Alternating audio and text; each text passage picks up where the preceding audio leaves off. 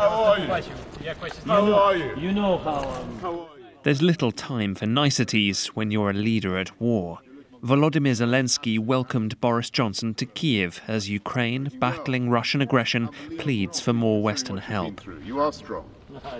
The strength of the underdog, Ukraine's president battling for his country's survival, welcoming and pleading with the outside world to help fight Russian aggression.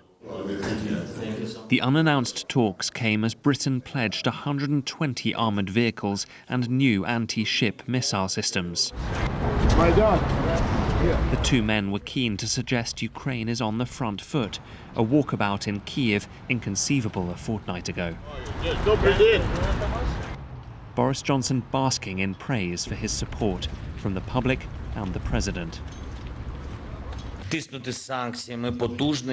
We have to exert pressure in the form of sanctions, and I'm grateful to the United Kingdom that continues and intensifies the sanctions, and also provides significant support to Ukraine by reinforcing our defence capacities.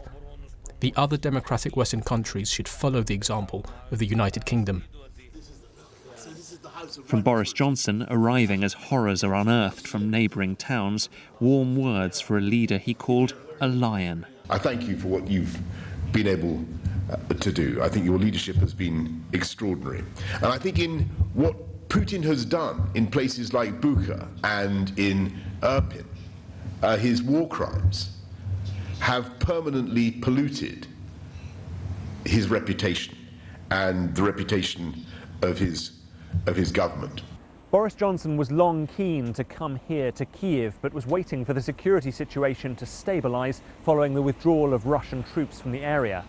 And while this city has calmed, the renewed Russian offensive in the east has made Ukraine push even harder for more military aid.